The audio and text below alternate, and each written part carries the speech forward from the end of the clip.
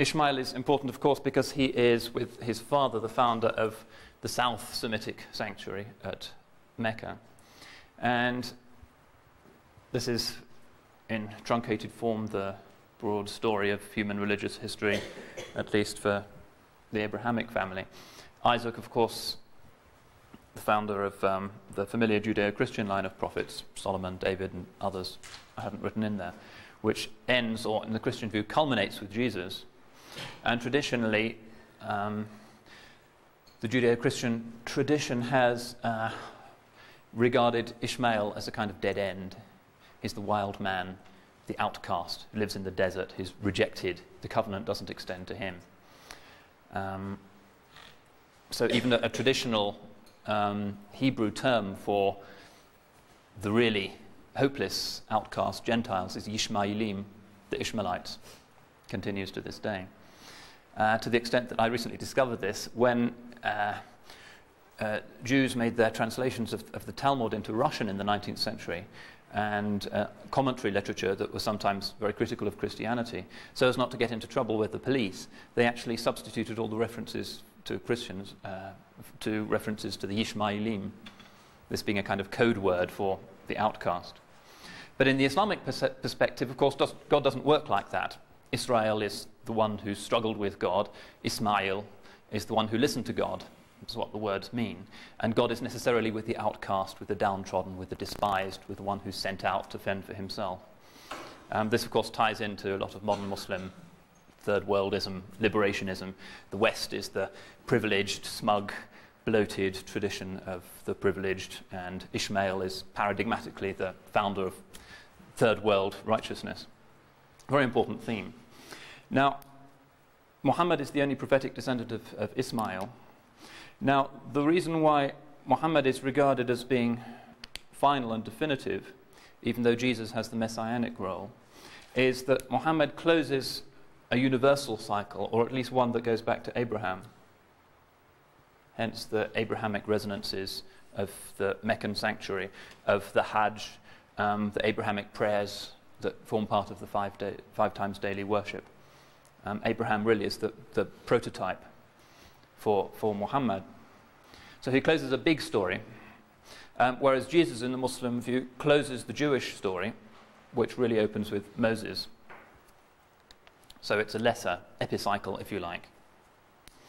And hence, on the traditional Muslim view, Jesus is not a universal prophet. He was sent only to the lost sheep of the children of Israel. He didn't really conceive himself to have a Gentile mission, even though, of course, on the Gospel account there were centurions and others whom he preached to. But the Muslim understanding is that he was Jewish, he was for the Jewish people, he was their Messiah. The point of the Messiah was that he was a Jewish figure who culminated the Jewish story. He wasn't supposed to have a universal significance. Whereas Muhammad, on this traditional view, is the seal of the prophets, which in terms of human meta-history is the definitive summation of everything that's gone before. And implicitly includes this because this is also included in Abraham.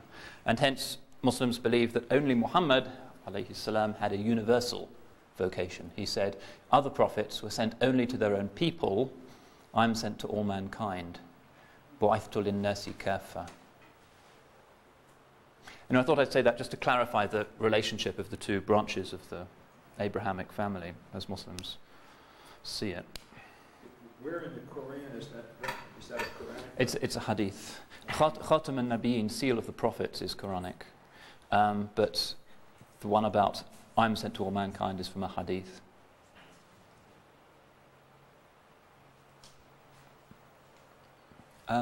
Okay, let's take a couple of questions. Barbara? Yeah, is Isaac older than Ishmael? Ishmael is the firstborn son. He's the elder son, yes. But he's the son of Hajar, or Hajar, who is the bondmaid.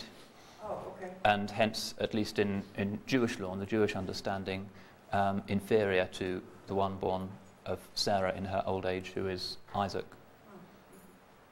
Again, the fact that he's born of a slave feeds into certainly modern Muslim understandings of Islam as the religion of the righteous, oppressed third world. And also Muslim feminists like Hajar. I didn't mention her in the list of female ideal types yesterday, because Sarah is kind of housebound, and she's a good housewife, and she's an archetypal mother, and not much more than that, whereas Hagar is kind of, she fends for herself. She's cast loose in the desert by Abraham, so she's a model of a more autonomous type of woman. Sometimes in modern Muslim feminism you find her cited as an example of why Islam has allegedly a superior view of female autonomy to the Judeo-Christian tradition, which obviously is monumentally arguable, but at least she fulfills that, if you like, polemical point. Yeah. It's just right out the name of the person that you just mentioned. Yeah.